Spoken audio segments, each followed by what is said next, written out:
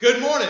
Welcome again to the Bethany Associate Reformed Presbyterian Church as we gather together to worship the Lord our God on this beautiful Sabbath morning. And as we begin this morning, a few announcements today. First of all, I want to give an update on the Christmas care baskets. Just as a reminder, next Sunday, December 20th, immediately after worship, the plan is to fill the fruit, goodies, and cards in 7 baskets for our sick and shut-in members. Just as a reminder, for the 8th basket, Mr. Garland's basket has to be pre-filled and pre-packaged and all that. But we're welcoming and inviting y'all to write cards and drop those off for Mr. Garland to get put in that basket.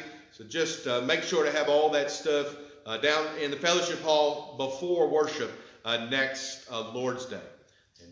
Again, if you have any questions about that, just see or talk to Miss Karen. Also, in the announcements in the bulletin, today we will have our annual stated congregational meeting after worship today.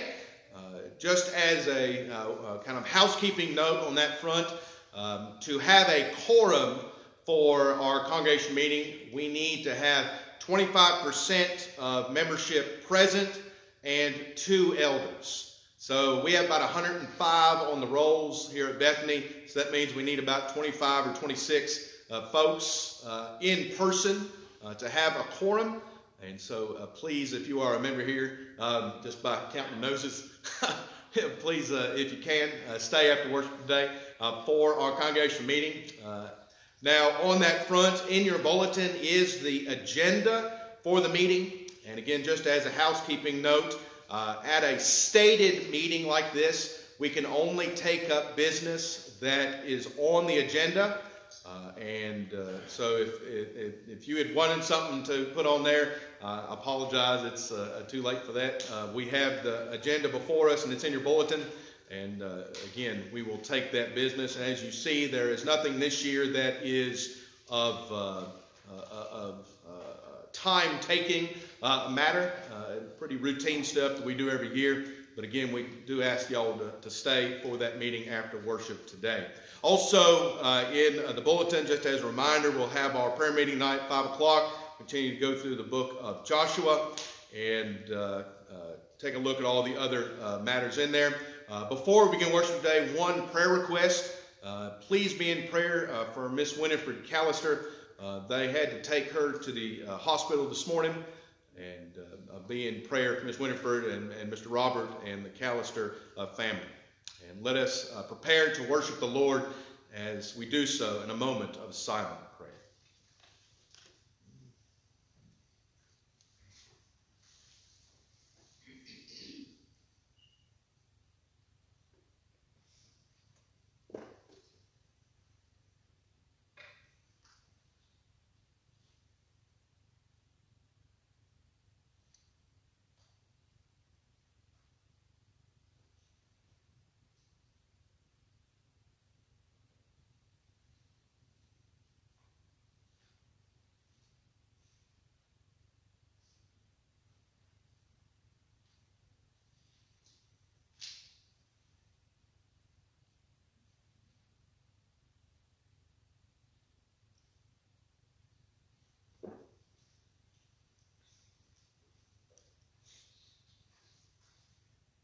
Amen. Our call to worship this morning comes to us from the book of James, chapter 1, verses 16 through 18. As we hear from the word of the Lord as he calls us together on this blessed Lord's Day, let us hear from this first chapter of the Epistle of James, beginning there at verse 16. Hear the word of the Lord. Do not be deceived, my beloved brethren. Every good gift and every perfect gift is from above, and comes down from the Father of lights, with whom there is no variation or shadow of turning. Of his own will he brought us forth by the word of truth, that we might be a kind of first fruits of his creatures. Amen.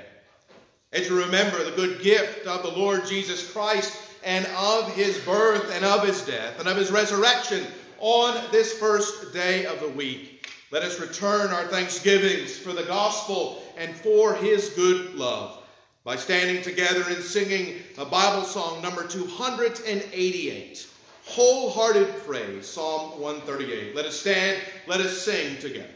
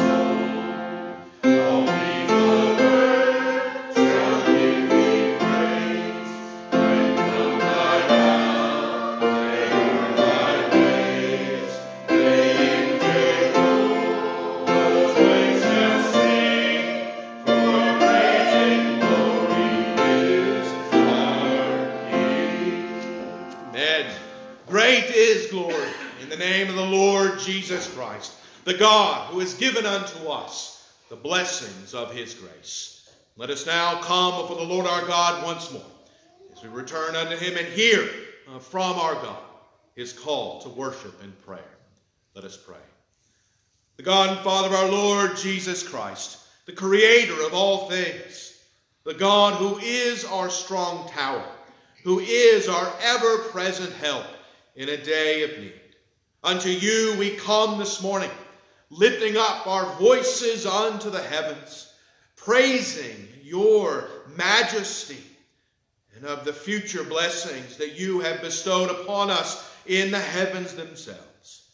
For, dear God, when we gather together on this day with our brothers and our sisters in Christ, we are testifying that our faith is not in this present evil world. But, dear God, we receive a foretaste of that glory divine. We are preparing ourselves for that celestial city. And, dear God, may our hearts and our souls and our minds be focused upon the glory that is the heavens. For that is our true home, and that is our place of comfort and peace. And we who reside in the Lord Jesus Christ, we who have the Holy Spirit within us, know by the assurance of your promise that that is our home and that we are pilgrims on the way. And to God we pray in your mercy as we rejoice in these things, that we now turn unto the words that your Son taught his disciples to pray, saying, Our Father, which art in heaven, hallowed be thy name. Thy kingdom come, thy will be done in earth as it is in heaven. Give us this day our daily bread, and forgive us our debts as we forgive our debtors. And lead us not into temptation, but deliver us from evil. For thine is the kingdom, and the power, and the glory forever. Amen.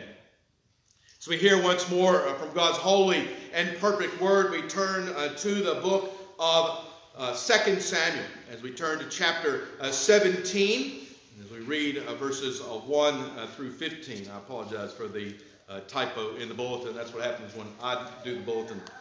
We turn there again to 2 Samuel. Again, let us turn there to chapter 17, beginning there at verse 1. Moreover, Ahithophel said to Absalom, "Now let me choose 12,000 men, and I will arise and pursue David tonight. I will come upon him while he was weary and weak, and make him afraid. And all the people who are with him will flee, and I will strike only the king. Then I will bring back all the people to you. When all return except the man whom you seek, all the people will be at peace." And the saying pleased Absalom and all the elders of Israel. Then Absalom said, "Now call Hushai the Archite also.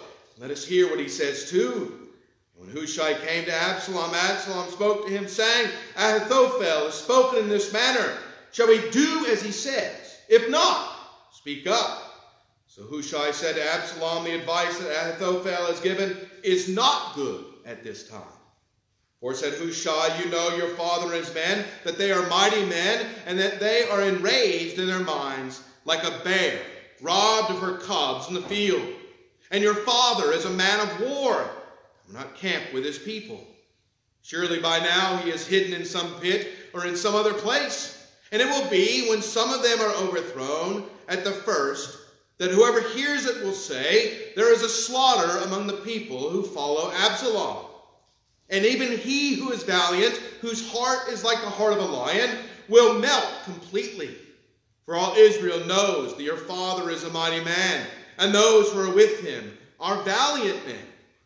Therefore I advise that all Israel be fully gathered to you from Dan to Beersheba, that the sand that is by the sea for multitude, and that you go to battle in person, so that we will come upon him in some place where he may be found, and we will fall on him as the dew falls on the ground. And of him and all the men who are with him there shall not be left so much as one. Moreover, if he is withdrawn into a city, then all Israel shall bring ropes to that city, and we will pull it into the river until there is not one small stone found there." So Absalom and all the men of Israel said, "The advice of Hushai the Archite is better than the advice of Ahithophel." For the Lord had purposed to defeat the good advice of Ahithophel, with the intent that the Lord might bring disaster on Absalom. Amen. Thanks be to God for the reading of his holy and his perfect word. Let us now be seated. I invite the children to come forward again for the lesson.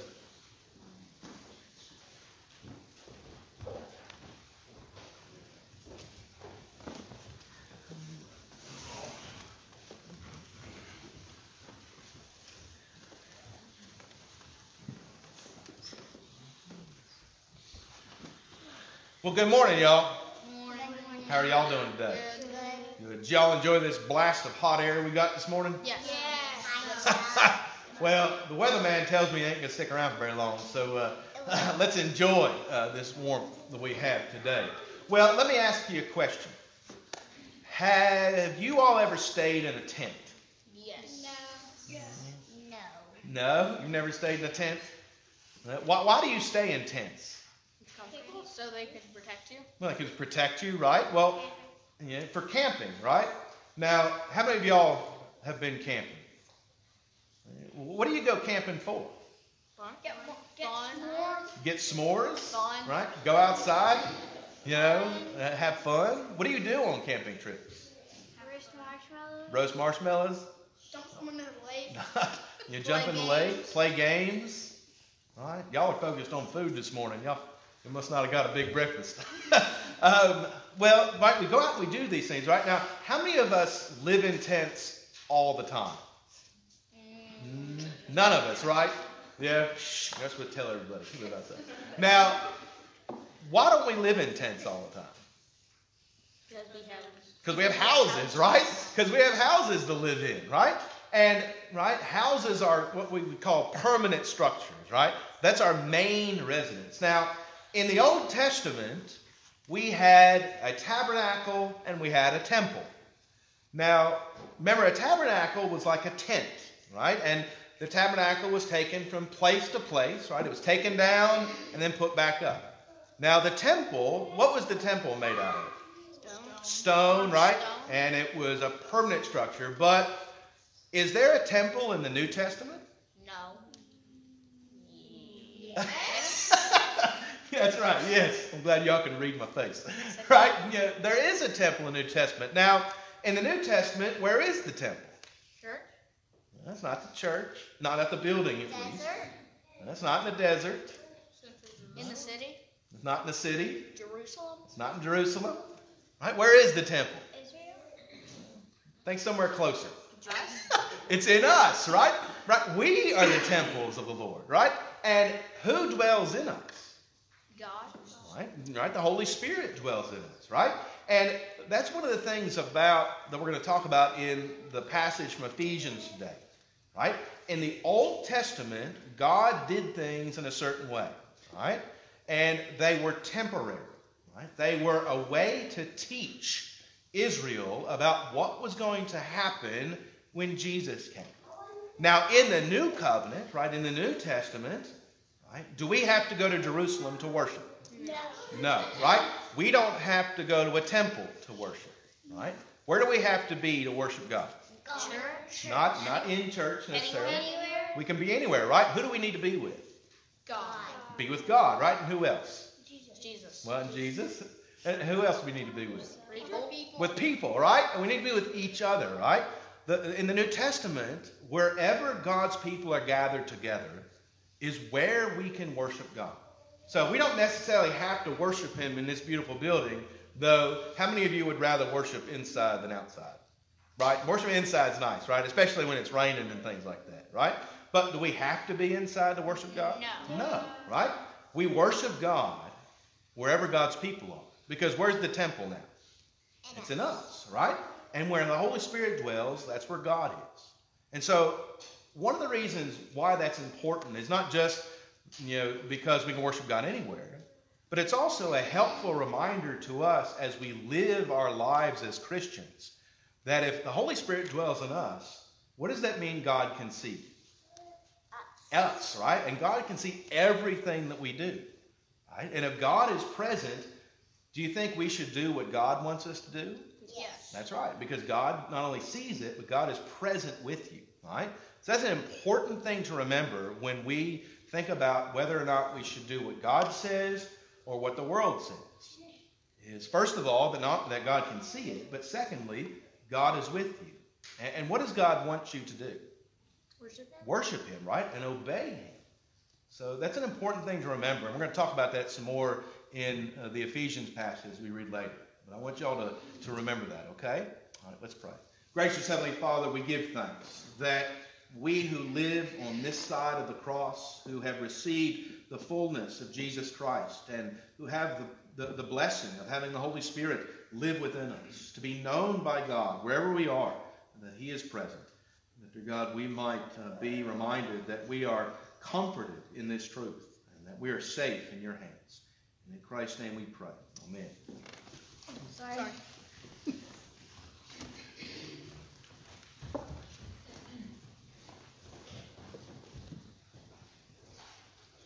All right, well, as we continue to rejoice the Lord in this beautiful house of worship that we have been blessed with, we turn now in our red Trinity hymnal to hymn number 204. Let us stand, let us sing together.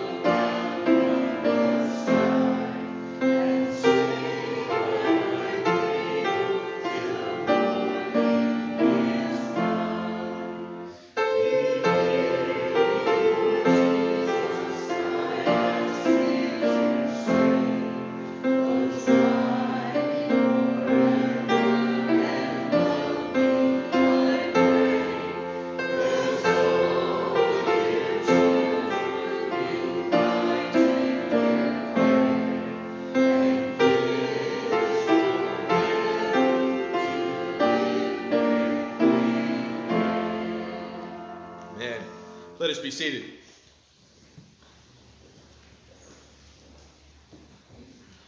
As we come now in our service of worship this morning to bring the needs of our hearts and our lives and of the Holy Spirit unto the Lord our God, let us do so again as we prepare ourselves to be in His presence.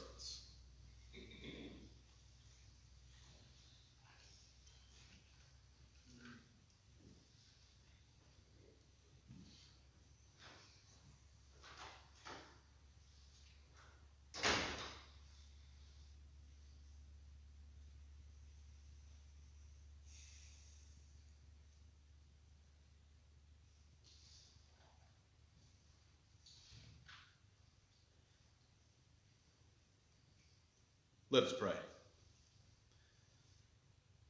Gracious Heavenly Father, the God who has called us by His sovereign grace into this house this morning to be with our brothers and our sisters in Christ, to be with your creation, that we might rejoice in the good news of the gospel, that Jesus Christ is dead for sinners, that Jesus Christ has bore the wrath due unto us upon His own body and upon His own soul.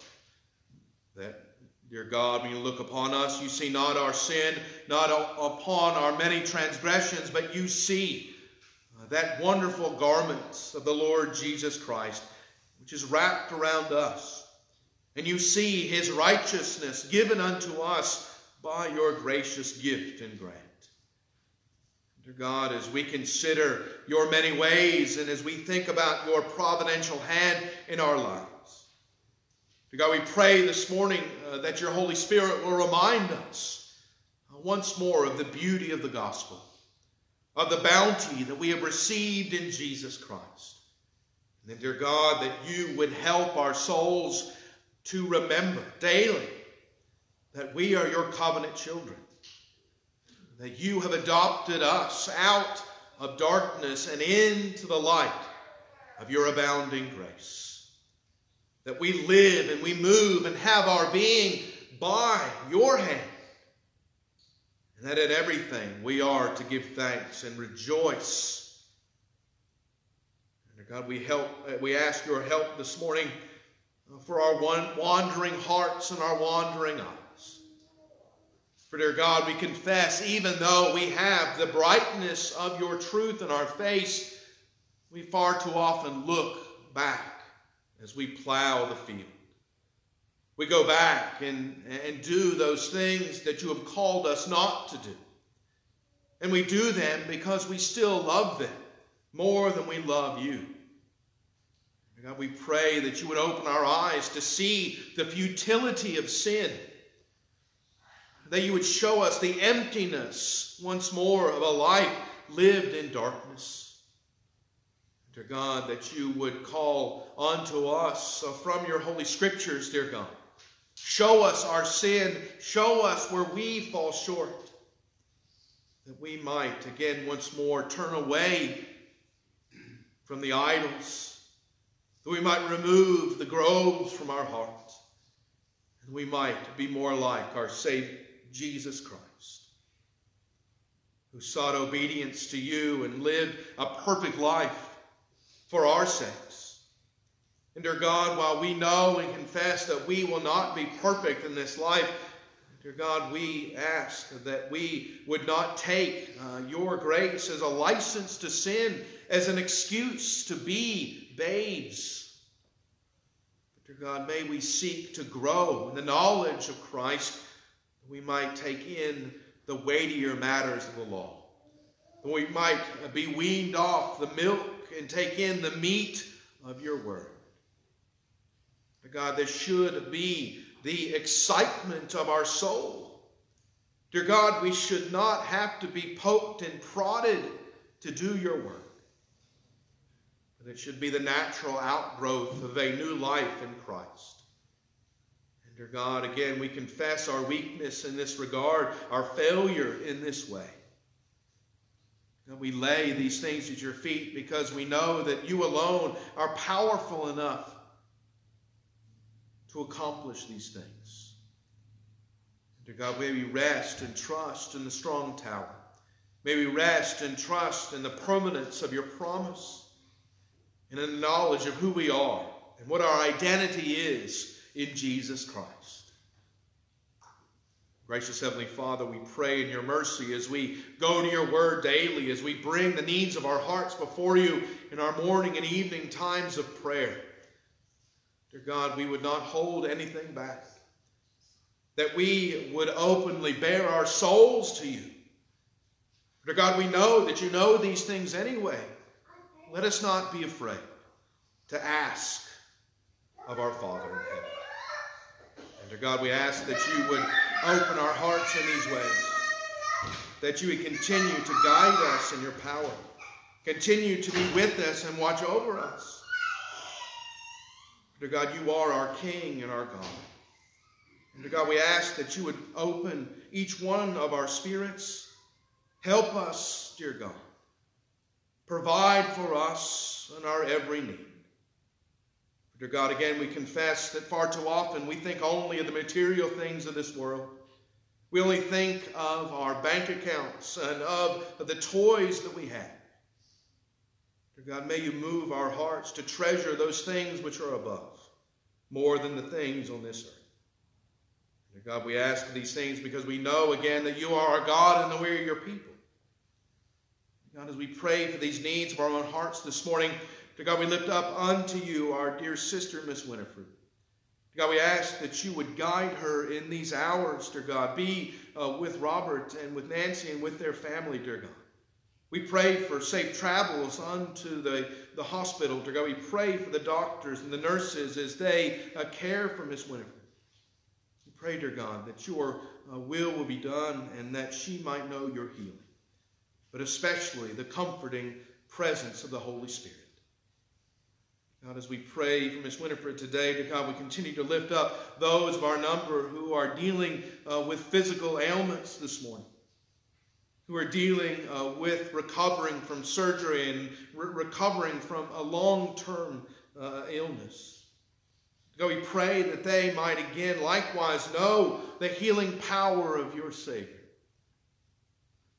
May they know again that you have watched over them even in the darkest of days, and that you are their treasure this morning. We pray, dear God, for those who are shut in, especially in this time of year. Dear God, we pray for them as they are acutely feeling the pains of loneliness. Dear God, may you encourage us to reach out to our brothers and sisters in Christ. Remind them that they are not alone, that they have in the body of Christ a multitude of brothers and sisters. And God, as we continue to pray for these needs, to God, we also continue to ask your blessings upon our community and upon our nation. Dear God, we pray for our schools and our administrators and teachers and students, dear God.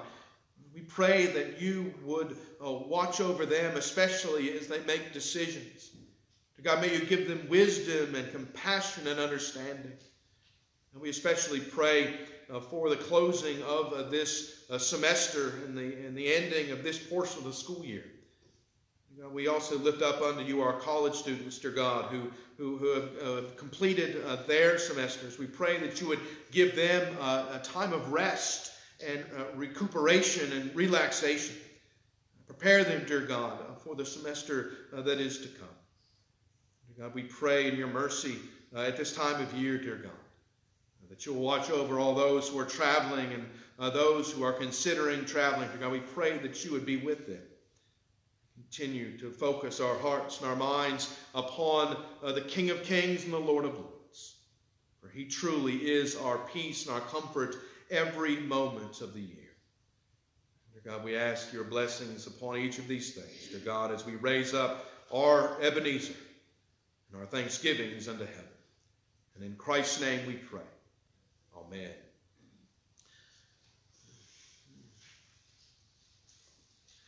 Let us stand now as we turn to our sermon text today, Ephesians chapter 2. We come to read the word of the Lord.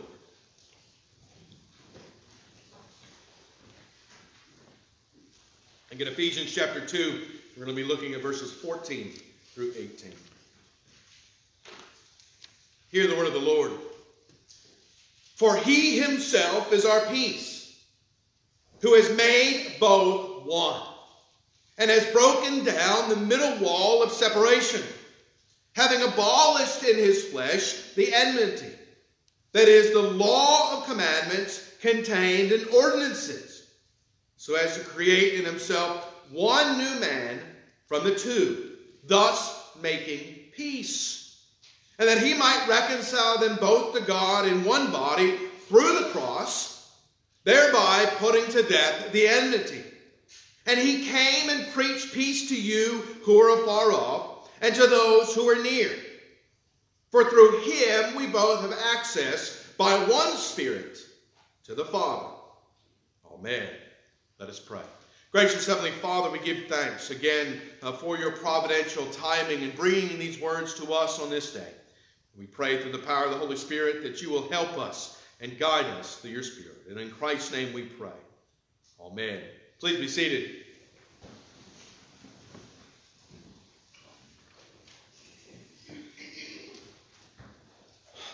One of the patterns of the Old Testament is this separation that exists between the sons of God and the daughters of men.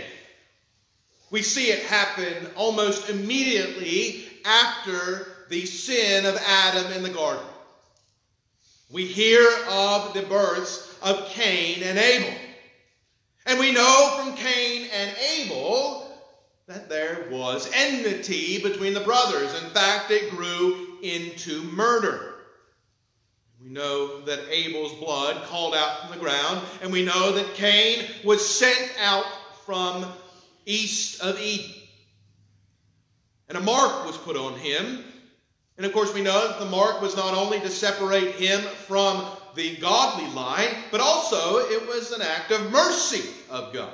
Because remember, what was not allowed to happen to Cain? Right? Cain was not allowed to be killed.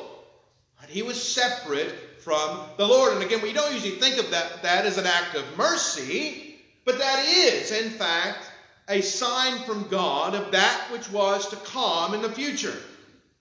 But of course, what happens to the line of Cain? We see in the early chapters of Genesis that the wickedness of that line grows and grows and grows. In fact, the first man in the Bible to be a polygamist, that is a man married to more than one wife, which is, of course, against the teachings of Holy Scripture and the witness of the Bible, was one of the sons of Cain. In fact, then we come to the birth of Seth, right? The sign, the symbol of the promised seed of God promised unto Eve. And then we're told that what happened between the sons of God, that is the sons of Seth, and the daughters of men, that is the daughters of Cain, they began to intermarry. And what happened when they began to intermarry? Well, the godly line became wicked, eventually leading to the days of Noah. And then what happens in the days of Noah? In the days of Noah, there is a flood which comes down and wipes off the face of the earth everyone but Noah and his family. And then what happens after Noah and his family come off the ark? Well, we have a division between the sons of Noah. Right? We have the godly line, which comes down through Shem, and we have Japheth, and we have Ham. And of course, we're told that the line of Ham is cursed because of his wickedness with Noah. And so we see this separation happen again after the days of Noah. We have the godly line that comes through Shem, which eventually is marked out as the people of Abraham. And then we have everyone else, right?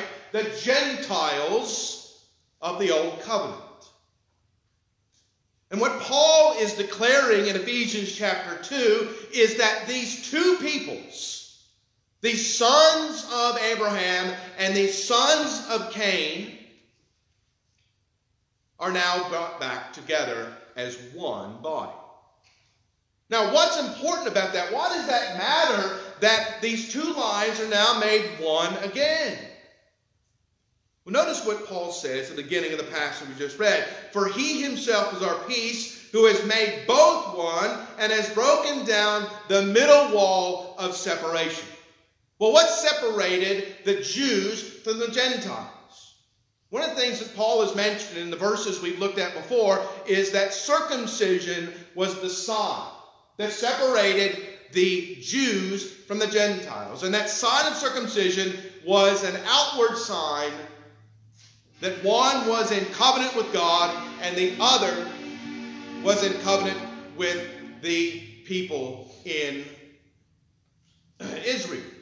And all of these things are taking place in order that there might be a clear testimony of what it meant to be a child of God and what it meant to be a child of Satan.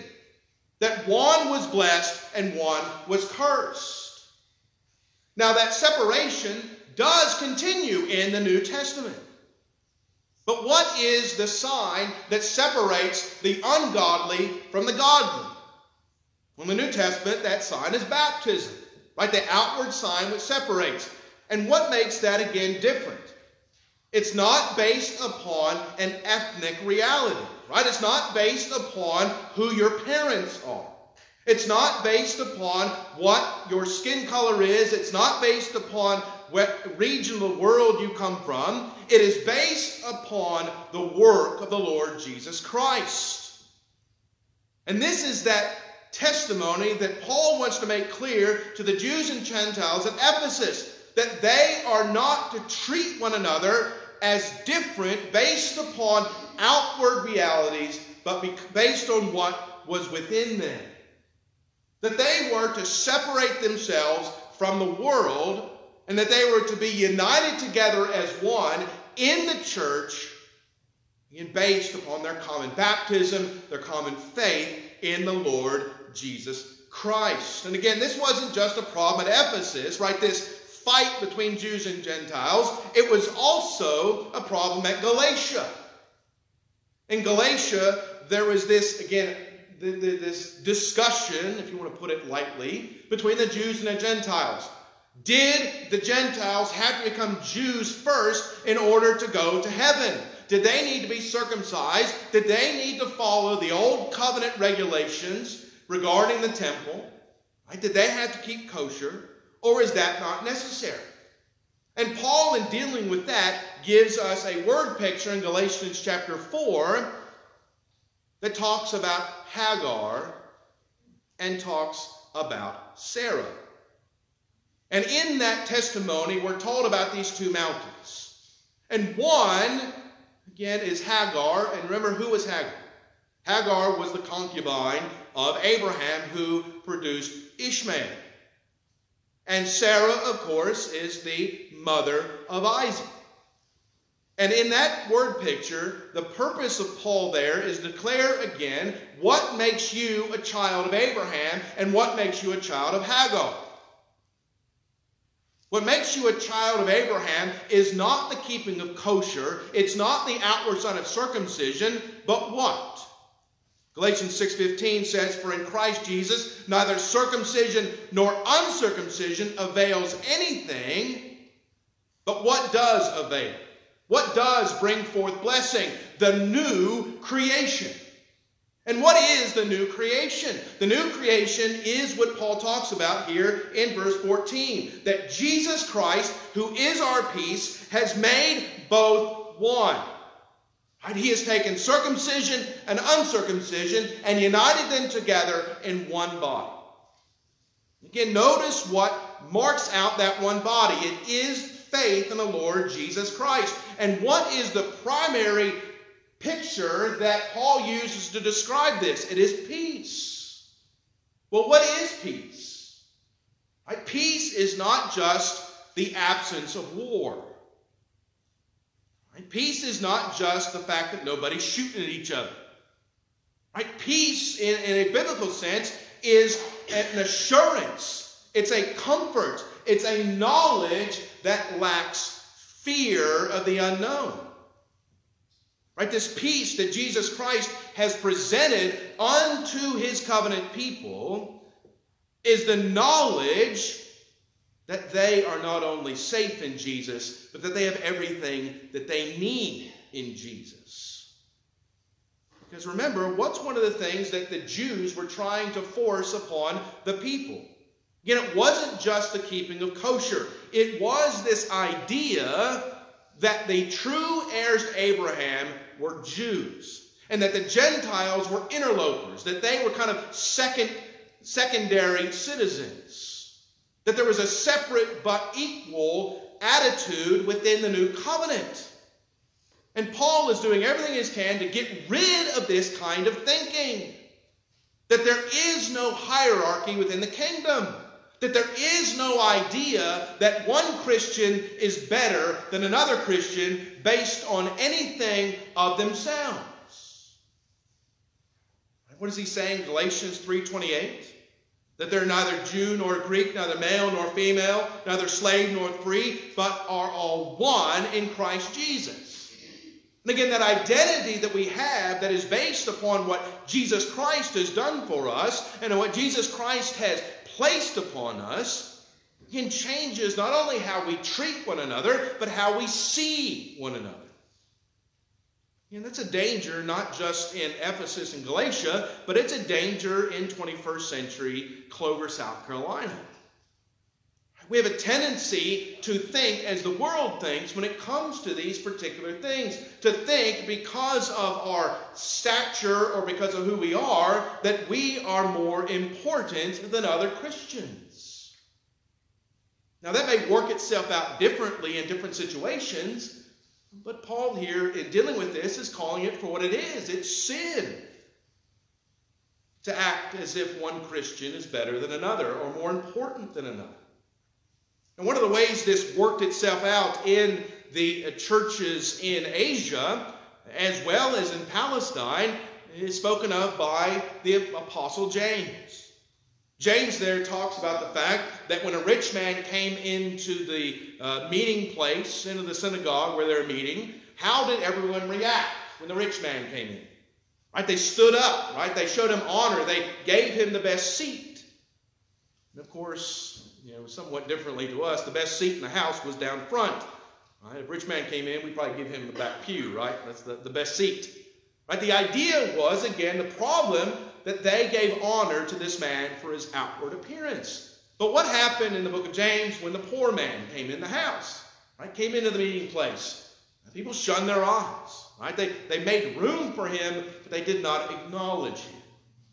And James makes it clear that that is wicked to act in that way. But isn't that the natural activity of the heart? To give honor to those who appear as if they deserve honor, based on outward appearance. The Apostle Paul in the book of Hebrews tells us that some come into the church and we entertain them, and what sometimes do we not know? Right? Sometimes we are entertaining angels. And that's one of the reasons why it's so important for the church not to act outwardly towards others, but to look again at the true sign of a believer. And it's not circumcision, it's not outward matters, but it's the nature of the heart. And it's the beauty of what we are, our identity in Jesus Christ. For he himself is our peace, who has made both one and who has broken down the middle wall of separation. Now, this word picture would have immediately made sense to every Jew who heard it. Because what was the middle wall of separation? Right? He's not referring to here the veil of the curtain that was between the Holy of Holies and the outward part of the temple. What he's talking about here is the wall in the temple which separated the Gentiles from the Jews. Remember, in the temple, not only was there a wall separating Gentiles and Jews, but there was a court of men and a court of women. Right? Even men and women were not allowed to mix in the temple court. And there were certain places that even Jews weren't allowed to go. Right? Even if you were the most godliest Jew, if you're not a priest, what are you not allowed to do? Right? You just can't walk up there and throw your own sacrifice on the fire. Right? What happens to people who do that in the Old Testament? Right? King Uzziah tries to do that, and he gets leprosy. But we look at that and we say, well, he was just trying to, worship God. Why is God so mean to him? Well, first of all, we can't just do whatever we feel like, right?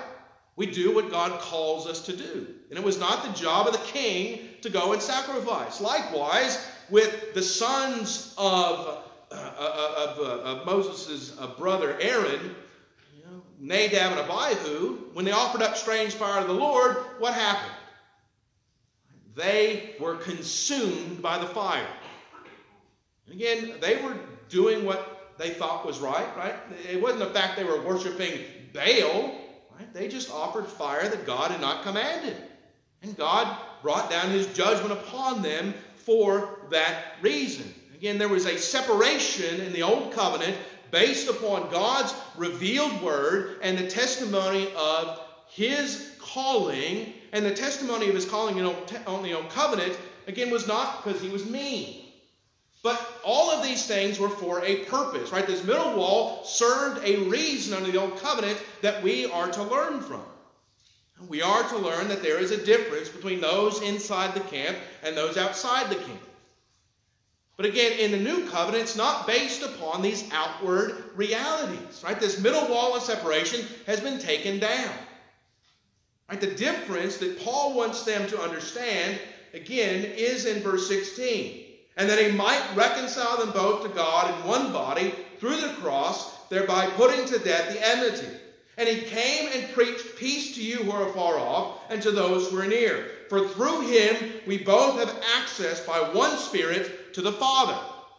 Again, what is this difference that still exists? Right? It's not this Gentile-Jew difference. It's not male and female. It's not based on any of these outward characteristics. Right? It's based upon this peace that we have received in Jesus Christ.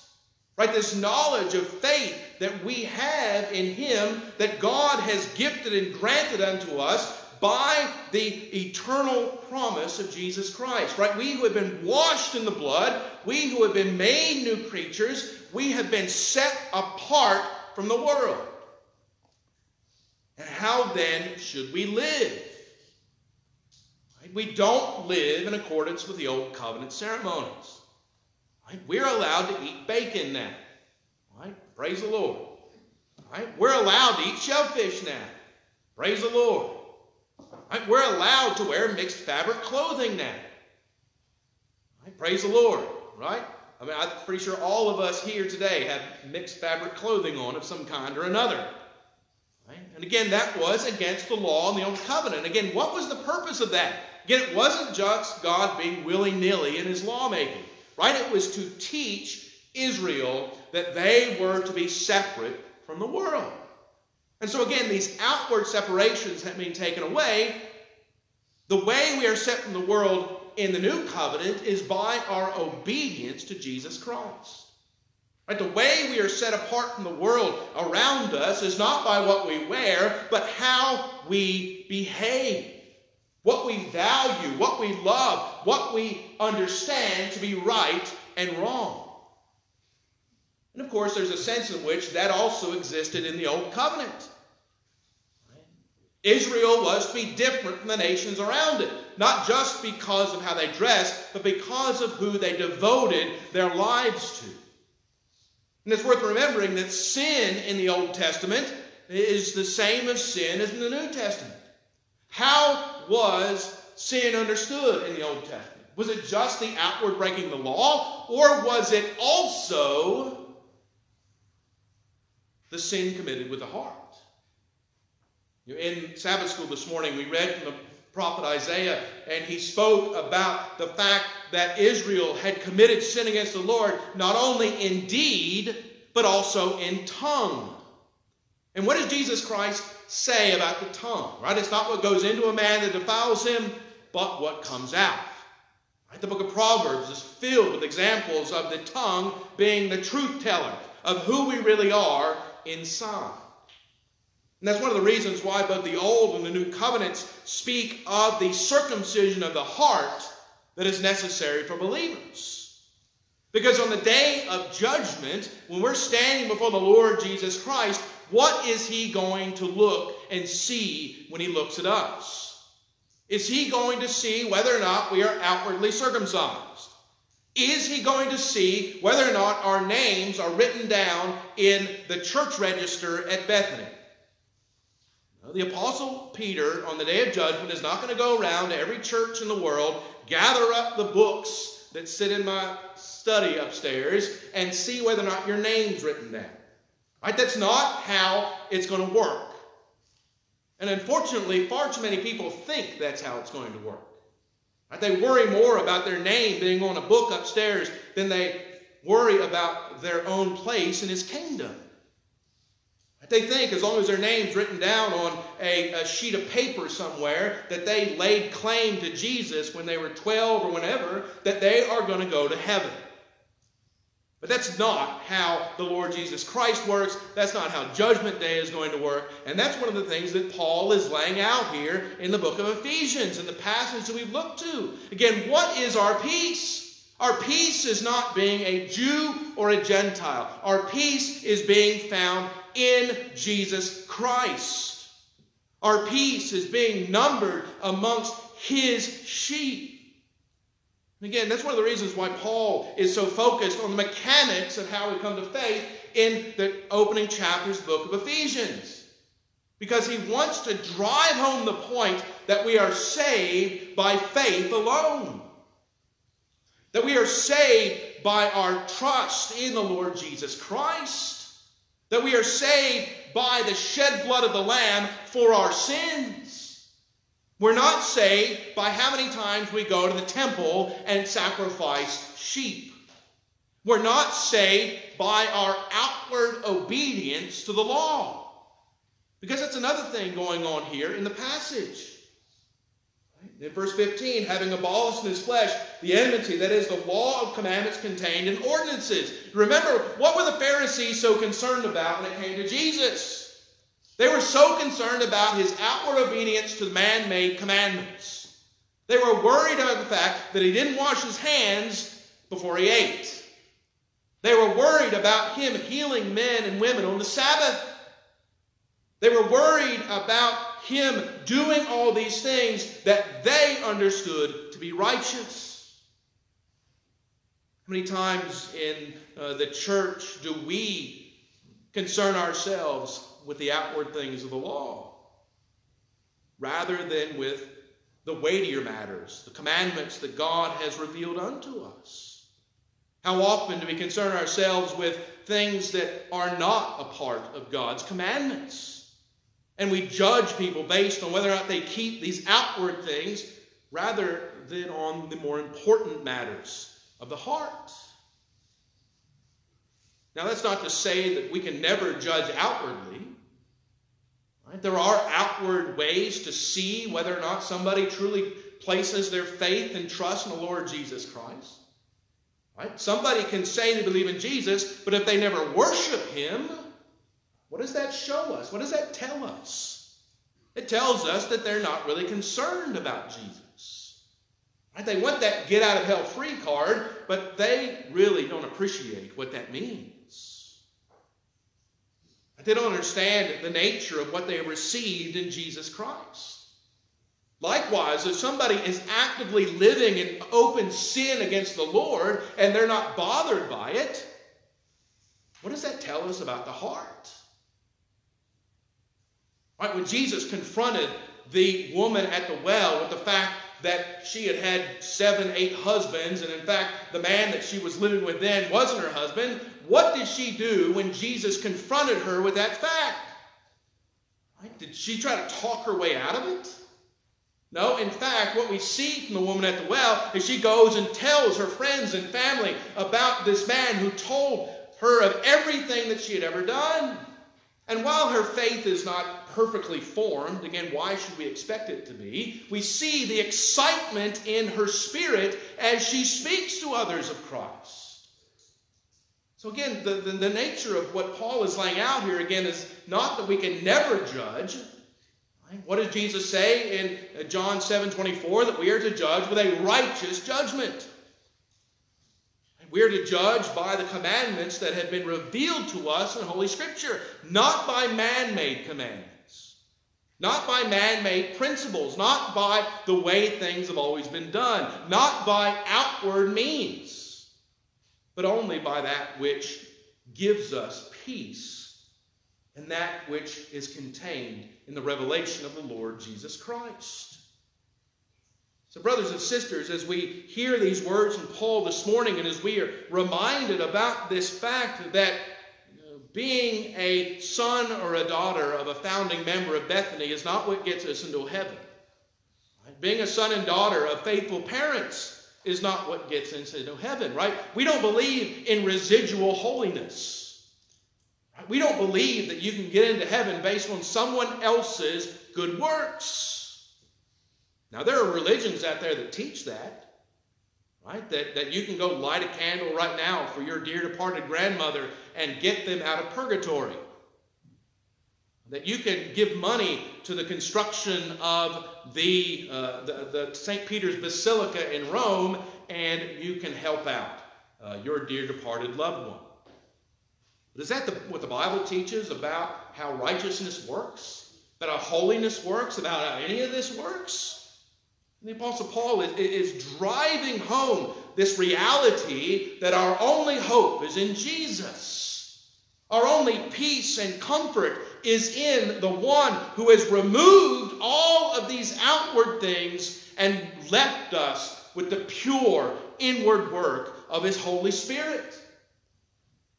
In Colossae, again, similar problems are going on. And as Paul is preaching to the people of Colossae, he says there in verse 11, in him, that is in Jesus, you are also circumcised with the circumcision made without hands. Well, the obvious thing is there, what about the circumcision made with hands? Right? Without getting too gross, right? We know what circumcision is, right? It's made with hands. Right? And of course, in the New Covenant, there's no requirement to have that done.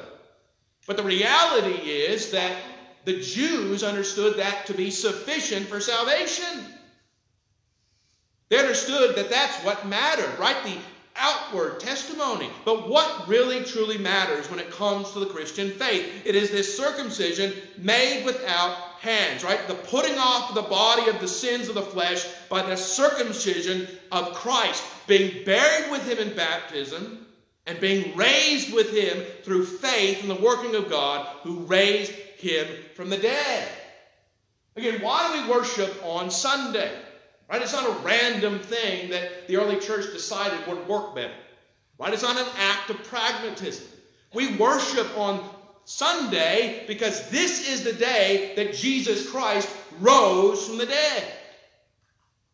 And we worship on the first day of the week because on the new covenant, right, the Sabbath has moved from the seventh day to the first day. And why has the Sabbath moved? Well, first of all, only Jesus can do that. Right? The principle's the same, 1 day and 7. But in the old covenant, what were you doing? You were looking forward to the coming of Christ. Right? You were looking forward to the end of the week, right, to the future promise of God.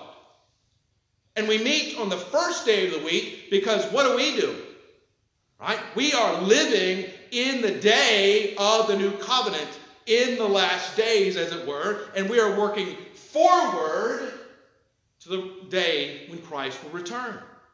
Right? The beginning of our week, beginning of our life, the first day of the week is this remembrance that Jesus Christ was raised from the dead. It's one of the reasons why we traditionally, Presbyterians always talked about Sunday, the Lord's Day, the Sabbath day, being Christmas and Easter all in one. Right? Every week is this holy day where we remember not only the birth of the Lord Jesus Christ, but we remember his death and we remember his resurrection from the dead. Well, we meet early in the morning because Christ rose in the morning. Right? And we worship with this view towards heaven and towards the goodness that we received in Jesus Christ. Again, the nature of this work is a change that has taken place in our hearts by the Holy Spirit.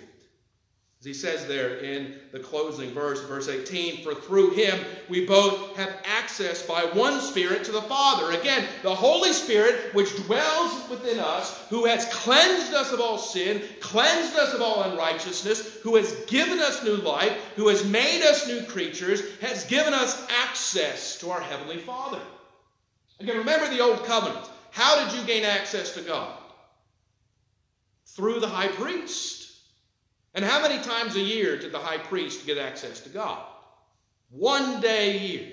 He got to go in the Holy of Holies and sprinkle the blood on the mercy seat. Now we are going to talk about the veil that was torn in the temple, right? That happens in the day that Jesus Christ died, when the darkness comes upon the earth. The veil is torn, and what do we now have access to in the new covenant?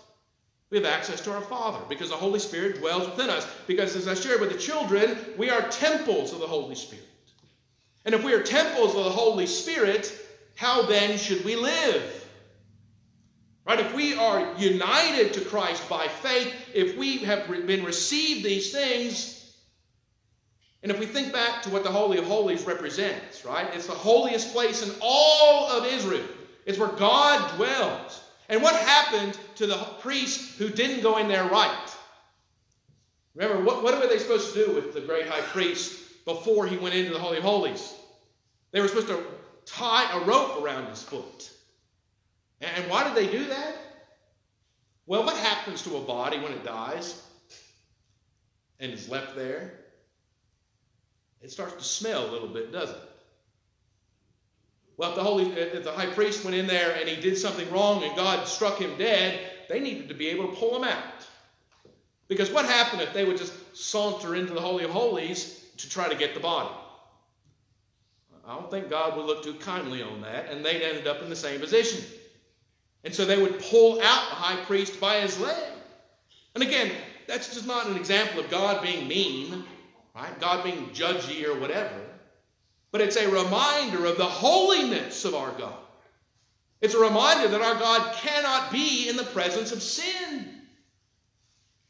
And so in closing this morning, the reminder of this at the end of the passage is again once more to encourage the believers at Ephesus as well as the believers at Bethany and wherever God's people might be gathered this morning, that there is an expectation upon those who have received the circumcision made without hands.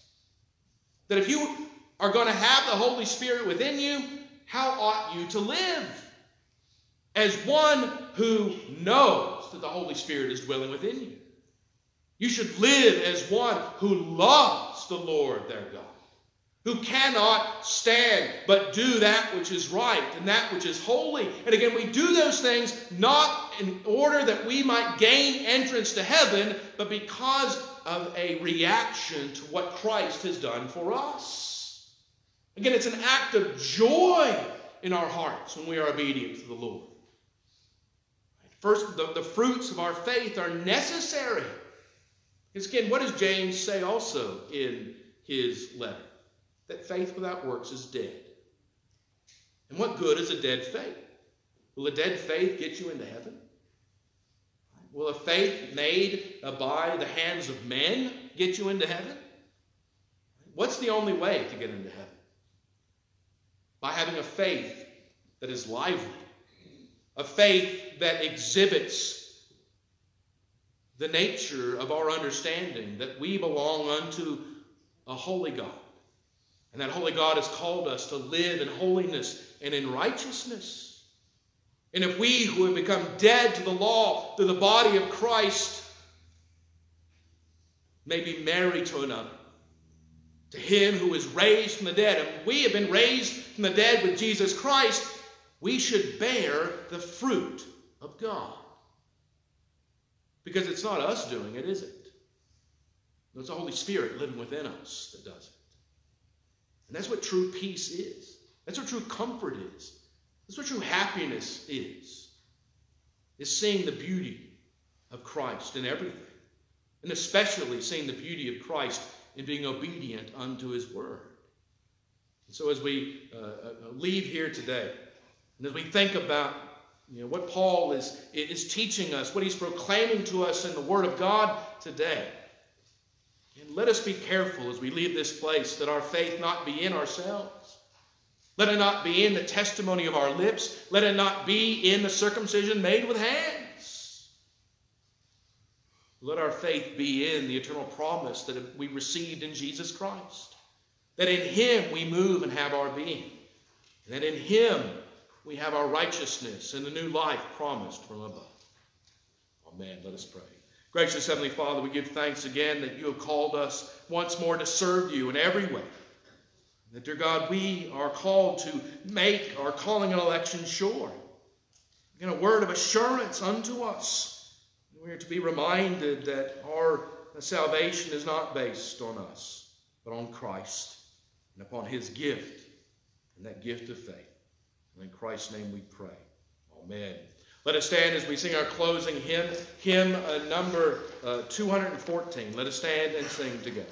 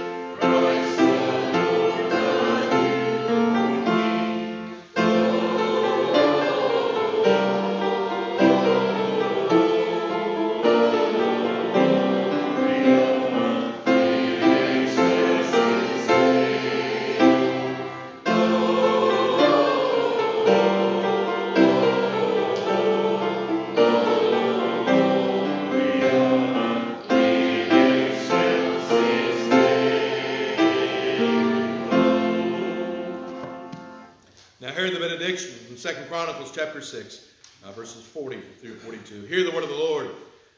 Now, my God, I pray, let your ears be open, and let your ears be attentive to the prayer made in this place. Now, therefore, arise, O Lord God, to your resting place. You, in the ark of your strength, let your priests, O Lord God, be clothed with salvation. And let your saints rejoice in goodness. O Lord God, do not turn away the face of your anointed. Remember the mercies of your servant David. Amen.